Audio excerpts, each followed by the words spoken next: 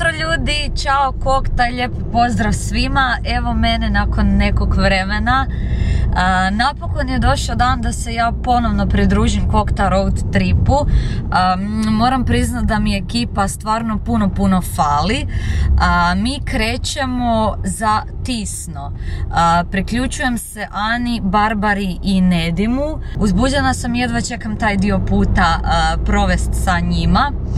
Ja sam trenutno u autu sa bratom, idemo baviti još par stvari i onda jurim doma pakirat kofere, sve stvari za Cockta road trip. Pokazat ću vam neke stvari koje ja nosim na festivale, koje nosim kad putujem i čisto vam dat par savjeta oko toga, pogotovo što se robe tiče. I to je to, ajmo se spremat. Ok ljudi, torba je ovdje, sve je spremno, malo mi viri van stvari iz kofera, ali nema veze, budem nekak poklopila i nagurala, bitno da sam ja ponijela sve što mi treba. Također sa sobom nosim jastuk i jednu zimsku jaknu, a sad ću vam reći par savjeta za pakiranje, pogotovo ako idete na road trip. Prva stvar koju morate znati i koju uvijek morate nositi sa sobom su tenisice. Na bilo kakav oblik putovanja da idete, tenisice uvijek imajte sa sobom. Pošto su one dosta velike i zauzimaju puno prostora u putnoj torbi, uvijek ih obucite na sebe. Nikad ne znate kakvo će vrijeme biti, u kakvoj prilici ćete biti, pogotovo za ljetna putovanja kad svi mi nekak zaboravimo tenisice i uvijek spakiramo japanke, šlape i ostale stvari. Tenisice su must have, pogotovo za festivale i road tripove i takve vrste putovanja. Druga stvar, jako važna, vlažne maramice. Bilo da ste cura ili dečko, uvijek nosite vlažne maramice sa sobom. Bilo da se trebate oprati s njima, očistiti lice, očistiti tenisice, ako ste zmazali odjeću, ako treba za WC, za apsolutno bilo šta, vlažne maramice morate uvijek imati sa sobom. Treća stvar, također jako važna, uvijek nosite nekakav oblik jaknice ili dugih rukava za obući se. Pošto taj predmet jako velik, uvijek ga obucite na sebe i na taj način putujte. Ja sa sobom, na primjer, nosim ovu veliku traper jaknu i pošto ne želim da mi zauzima puno prostora u torbi, zagrnut ću je oko sebe i na taj način putovat.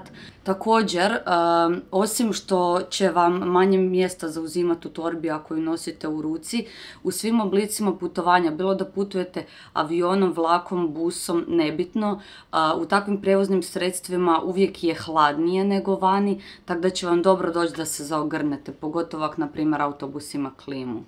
Četvrta stvar, nosite sve punjače sa sobom. Osim nekakvih gadgeta kao što su mobitel, kamera i ostale stvari, uvijek provjerite ili imate sve punjače sa sobom. Mislim da o tom ne moram puno ni pričat.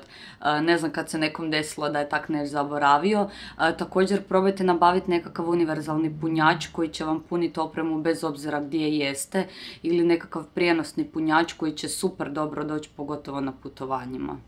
I peta, ali ne najmanje važna stvar, novci. Naravno, morate nositi novce sa sobom. Uzmite uvijek više nego što mislite da će vam trebati. Nikad ne znate u kakvoj situaciji ćete se naći. Nemojte novce držati na jednom mjestu, rasporedite ih. Super trik, pogotovo za cure, stavite novce u uloške. Niko vam neće tamo tražiti, niko neće gledat. Uvijek si nađite u hlačama nekakav džepić, u koferu nekakav džepić. 10 po 10 kuna nebitno, ali ne da Bože da se nešto desi, uvijek ćete imati crnu zalihu.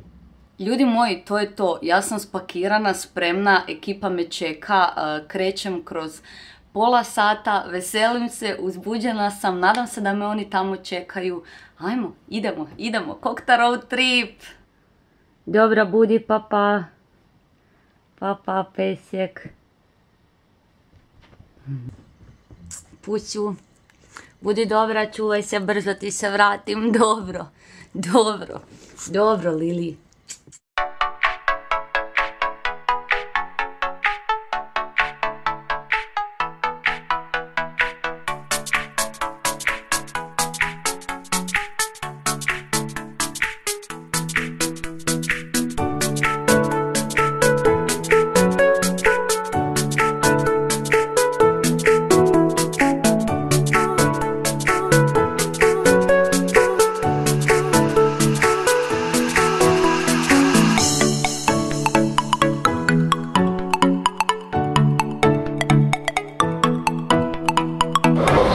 Ok ljudi, ja na autobusnom, torbe su tu, kokta je kupljena, treba ostati hidratiziran tokom vožnje.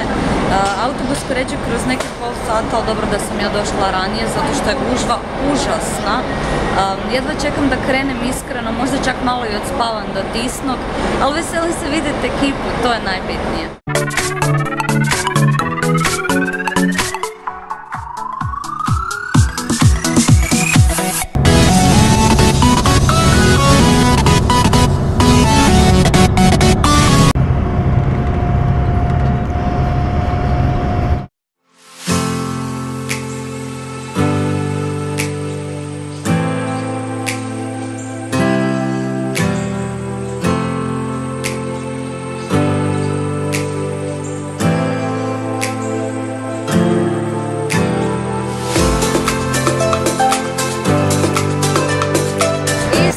Sam u Tisno, čekam ekipu s kombijom da me pokupi, sad su javili da su tu blizu, jedva čekam da ih vidim.